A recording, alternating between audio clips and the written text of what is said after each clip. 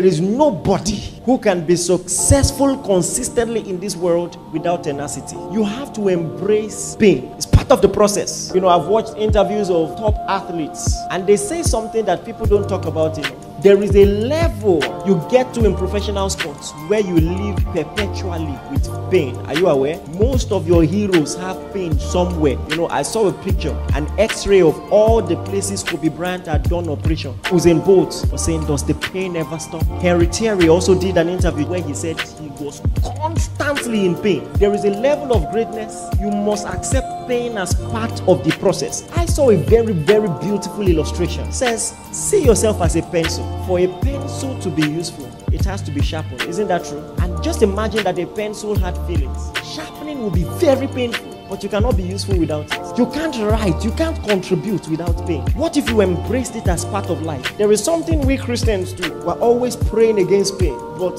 what if you came to the mentality of God that my definition of victory is not a life void of pain, but a life in spite of pain? You look at your future and you say, there is nothing in the devil's arsenal that can bring me down. That's what the Bible means when it says, greater is he that is in you. God has peeped into your future and he's saying nothing will bring you down. There will be no pain that will be terminal.